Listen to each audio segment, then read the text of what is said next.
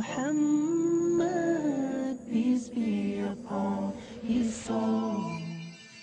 The greatest of prophets, Islam was his only goal.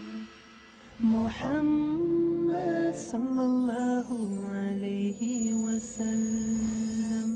From among all the prophets, Muhammad was the last, as his was a mission of the greatest task. There was only moral degeneration. People clung to idol adoration for all nations.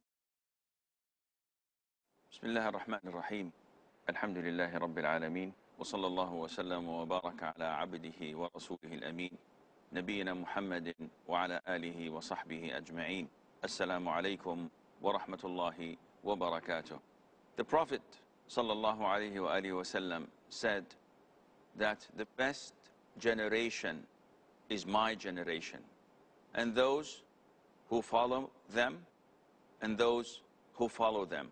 The scholars looked at this hadith and they understood from it that there are three best generations ever humanity had seen.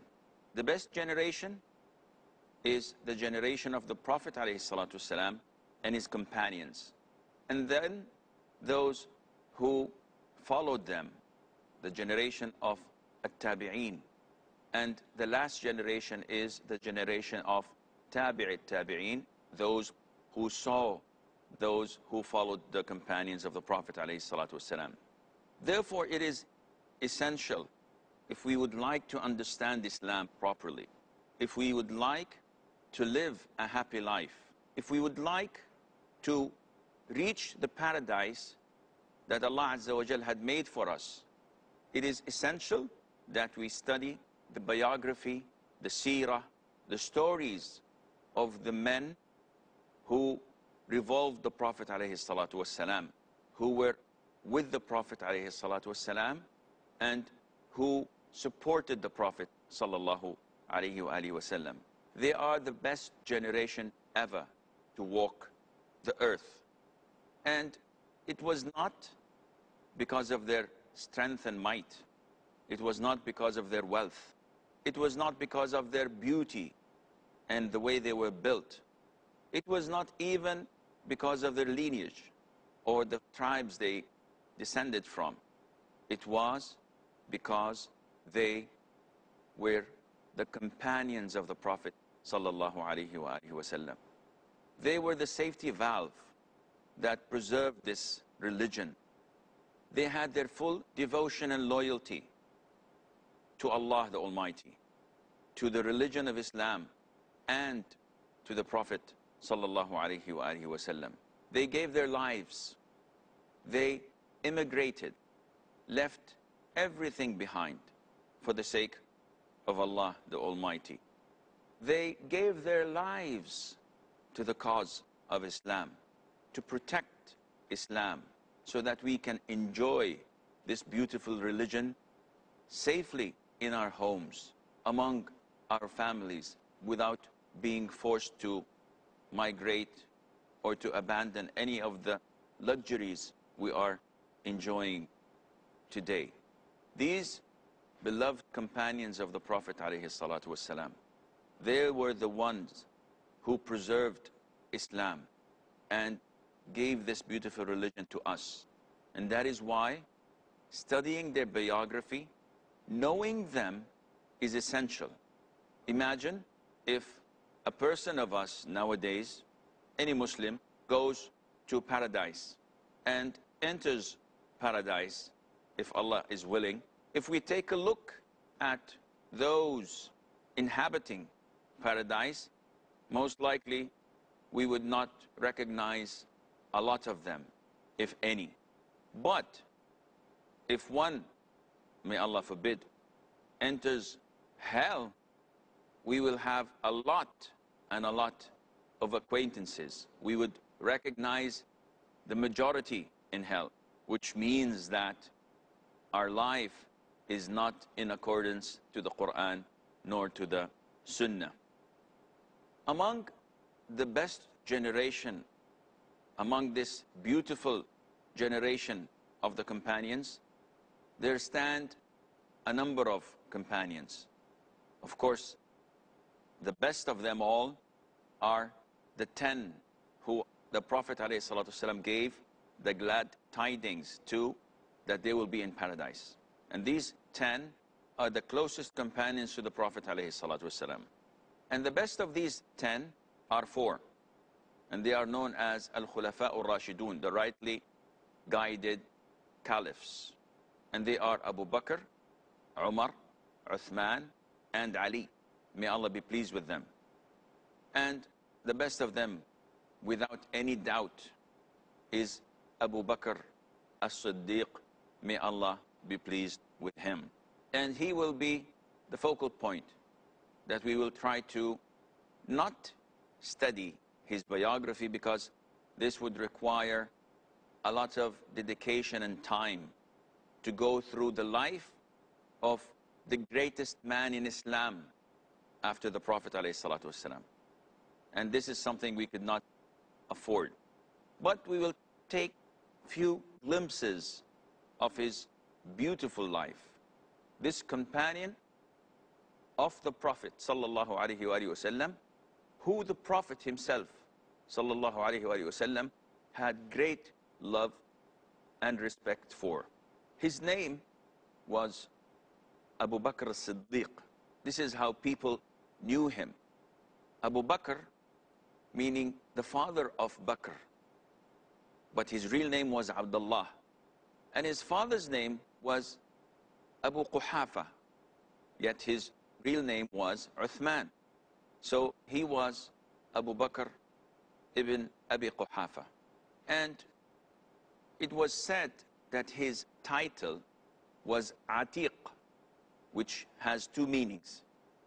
One meaning is old, and that is why we say Al-Baytul Atiq when we refer to Kaaba, which means the old or the ancient house of Allah. The other meaning is freed from slavery. So if you have a slave and you free him, he becomes Atiq.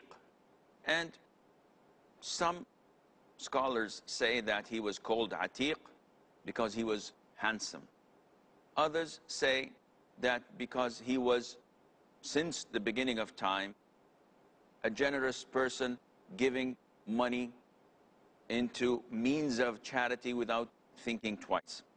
Abu Bakr, may Allah be pleased with him, was born after the year of the elephant by 2 years plus, 2 years and 6 months. What is the year of the elephant? This has nothing to do with the Chinese calendar, where they have mouses and monkeys and so on. At the time of the early Arabs, they used to commemorate certain dates with events, so they relate them together. And the year of the elephant is when the ruler of Yemen came to conquer Mecca, because he was instructed by the Persians, by the head of the Persian Empire, to demolish the Kaaba. And this had its roots. It was said that they built a synagogue or a temple or a place of worship so that they would draw the Arabs into worshiping it instead of going to Mecca to worship Allah. And once they finished this beautiful monument and this beautiful building, a Bedouin came and he was outraged by this so-called blasphemy, act of blasphemy to them. Though they were pagans, they held great respect to the house of Allah, to the Kaaba. And when they saw this imitation, this mutilation, they decided that it was time for them to do something about it. And this Arab went in and he did what he had to do. Was it right? Was it wrong? What did he do? Well, he did something that made the brains flip of the Persians and of the people of Yemen. And this is what we will discuss, inshallah, after the break. So stay tuned. Assalamu alaikum wa rahmatullahi wa barakatuh. Muhammad, peace be upon his soul. Assalamu alaikum wa rahmatullahi wa barakatuh.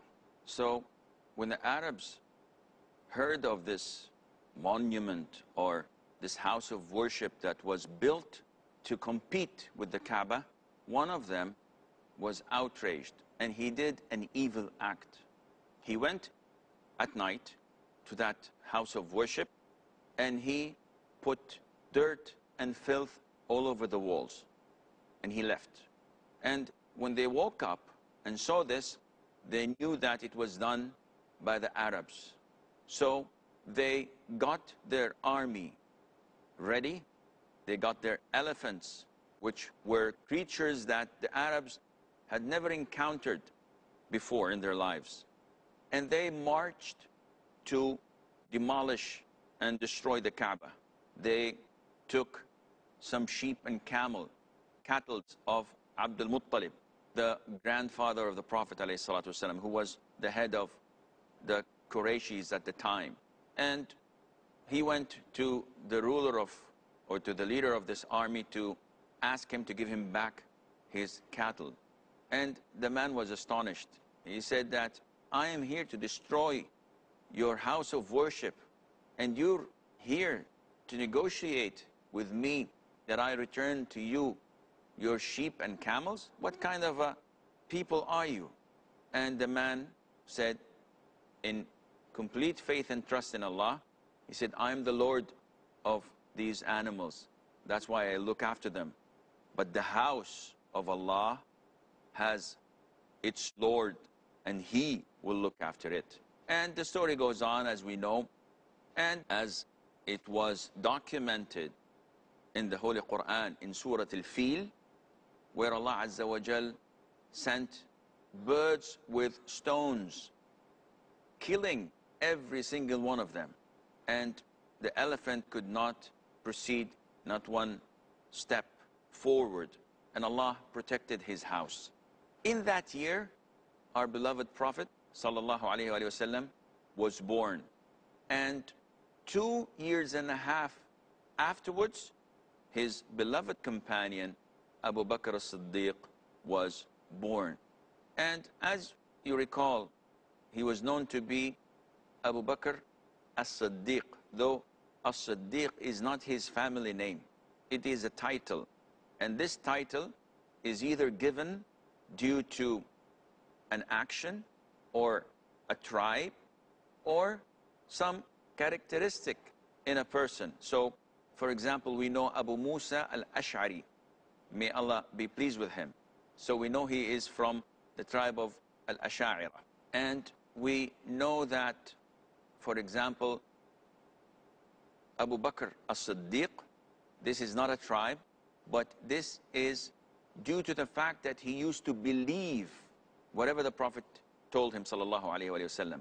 So As-Sadiq is a person who tells the truth.